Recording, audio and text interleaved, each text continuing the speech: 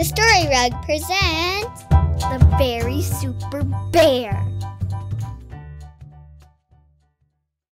The Very Super Bear by Nick Bland. In the jingle-jangle jungle, while Bear was chasing bees, he came across the strangest thing beneath the shady trees. It was such a lovely color and just the perfect shape.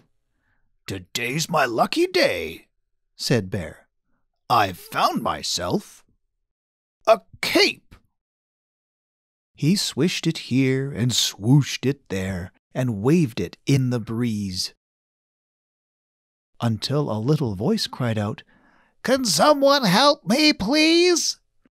It was coming from the treetops, from way up in the sky, where Elephant was holding tight and trying not to cry. "Please fly up here and save me. I can't get down," he said. "It's not that kind of cape," yelled Bear. "I'll have to climb instead."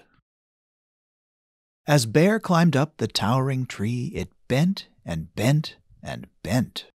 The farther up the tree he climbed, the farther down they went. When Elephant was close enough, he stepped right off the thing and gave the Very Super Bear a very super fling. "Super Bear," honked Bruce the goose, "can you help us, please? A great big yellow monster is eating all the trees. It's gobbling up the jungle, and Owl's asleep in there.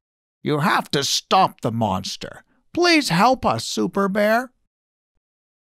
"It's not that kind of cape," said Bear, "and I can't fly like you."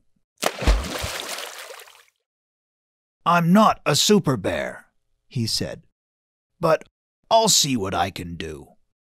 "Perhaps the monster's cranky. We should cheer it up," said Bear. "Let's go and pick some flowers and take them over there." "I might not be a super bear, and I don't have superpowers.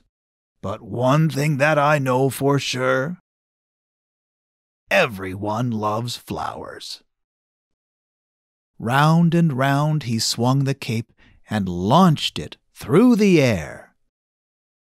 It landed in the monster's lap, flowers everywhere. The monster didn't stop at all. It kept on gobbling trees.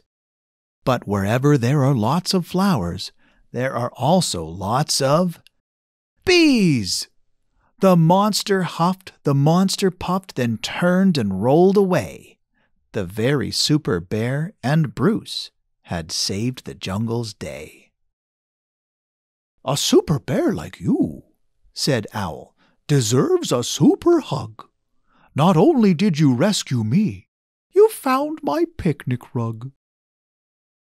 They shared a moonlight picnic, since Owl preferred the night, and laughed about the Super Bear and his short but super flight.